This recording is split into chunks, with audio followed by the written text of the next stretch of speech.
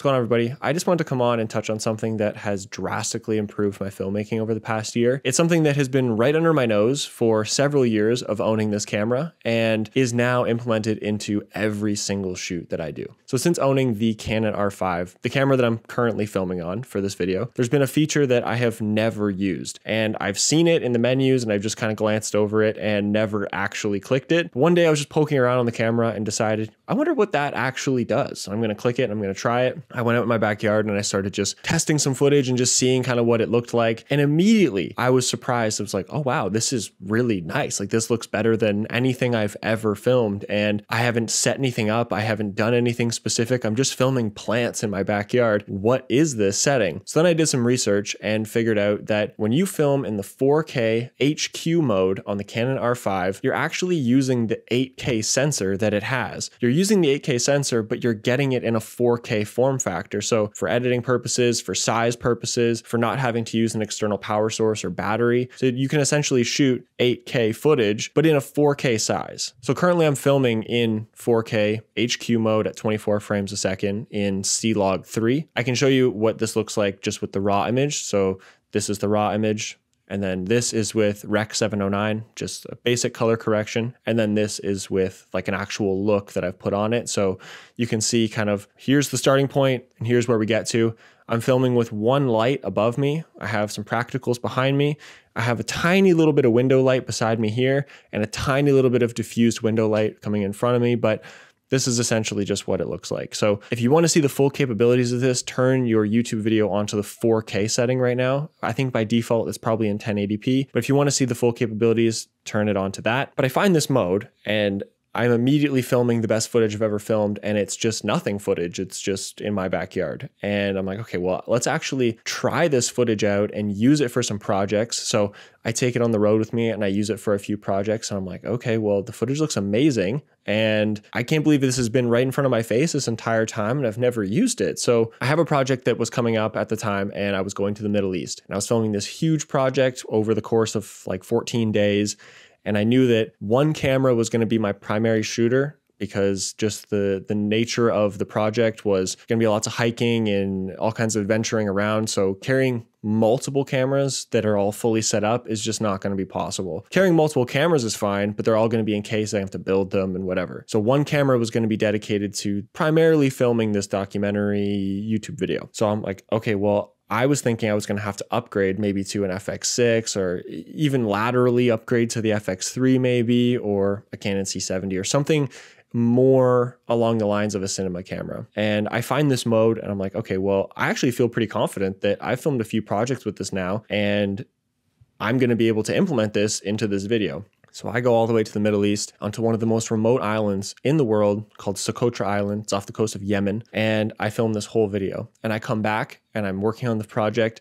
My computer's cutting through the footage just fine. I'm filmed in 4K, 24 frames a second at this 4K HQ fine mode. And I'm looking at it and I'm like, this looks amazing. Like the depth of it, the colors, like everything is just phenomenal. Like I can't stress that enough. I was so surprised and excited that, okay, well, maybe this camera has more to offer than what I was originally using it for. So fast forward to now, almost every project I've filmed, I have used that setting primarily. I haven't faced a lot of overheating issues in terms of settings that wouldn't normally overheat. If I'm filming in the direct sunlight, of course, the camera's probably going to overheat because I'm overheating filming it. So the technology is probably going to be overheating as well. So of course, there's some overheating issues associated with any camera, let alone the Canon R5, which is kind of known to have a little bit more overheating issues. But just the footage I'm getting from this is beautiful. It's amazing. And I couldn't stress that enough about it. Now, I'm also going to share some footage from some of these projects I've been working on because I feel like this is a good way to show like an actual in the field review of it. And I hadn't really used it that much even prior to shooting some of these. So I didn't know that it was going to look this good once I was filming it. And then once I did, I was like, oh, wow, this is, this can hold up. And I'm still at the point where I kind of still want to upgrade my camera, but it has nothing to do with the quality of this. It's more just for the visual appeal of it. And then even to just get that next step in my career, opposed to, I feel like this is the absolute pinnacle that this camera can do. So maybe there's something more that another camera can offer. And it's always just fun to get new cameras and try them out and see what you can create with a new product. So this also begs the question, is the Canon R5 still relevant in 2024? Is it going to be phased out by 2025? Have cameras like the FX3 and the Sony A7 series, have they kind of usurped the Canon series? Should there be an upgrade to the R5C or the C70 or the FX6 or any of these?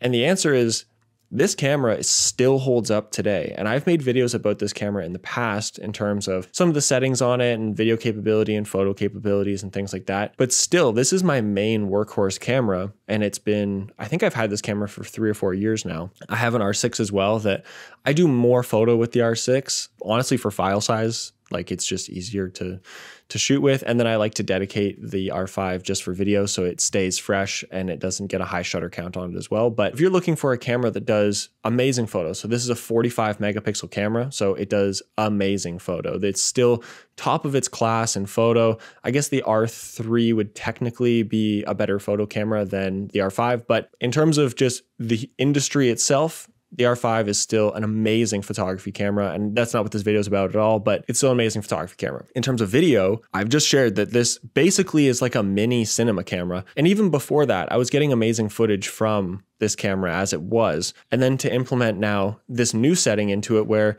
I'm just pleasantly surprised by how good the footage looks. It's just kind of like, okay, well, this camera is definitely suitable for 2024. Is it now suitable for 2025? Has anything come out that has just excited me like when this camera came out? And the answer is like, no, honestly. There's the FX3, which has a lot of attention, and rightfully so. That's a beautiful camera. It does amazing video, but it doesn't really do photo. Like, it does, but not to the degree an R5 would. And with the FX3, you also have like actual movies being made with it. So the movie The Creator was made with the FX3s. It had a few other cameras that were involved as well, but primarily it was the FX3 that, was made for that movie, albeit that it was an $80 million movie. So there was lots of other budget and things like that to be able to get that out of the camera. But still, it was made with an FX3, and that's pretty cool for, us creators that aren't in the movie industry to know that, $5,000 camera can essentially be the workhorse for your career. So that's pretty cool. There's also the Sony A7 series. So they've been the creator's camera for a long time now. Like, they do amazing photo and they do amazing video. And I'd say that they're probably on par really with the R5. Like, they're very similar in that regard. So if you're just talking about, is it still relevant today? Of course the R5 is still relevant today. Should you still buy one today? Of course you should still buy one. You could probably even get them significantly cheaper than when I bought the camera, and you're getting an amazing quality product. I've actually been seeing some on Facebook Marketplace and just like some used sites for like way less than what I bought them for. I'm like, should I just buy another one? Like, this camera has been such a workhorse for me, and I see it still being a workhorse for me in the future. Even if I do upgrade to a new camera in the coming years, I can't see that like this camera would be irrelevant. So this video wasn't intended to go deep into the settings of anything and the technical capabilities of any camera. It was just to share the fact that I found a new setting on this camera that maybe you knew about, maybe you didn't know about. But if you didn't know, now you know. And it's a very powerful setting. So if you have an R5 or are looking to get an R5, this is a pretty cool setting that can definitely impact your filmmaking, and it definitely impacted my filmmaking. You may also be asking, like, are the file sizes bigger because of this? And no, they're actually like the same size. They're just a 4K file size. They're not any bigger. They're not like double the size because it's double the sensor size. It compresses it down into a 4K size. So yeah, I just wanted to come on and just share that with everyone. It was something that I found in the past year, and I thought it was super interesting. So thank you so much for watching, everyone. If you like this video, feel free to subscribe. I have been more active on this channel. So thank you so much, and I'll catch you guys in the next one. Peace.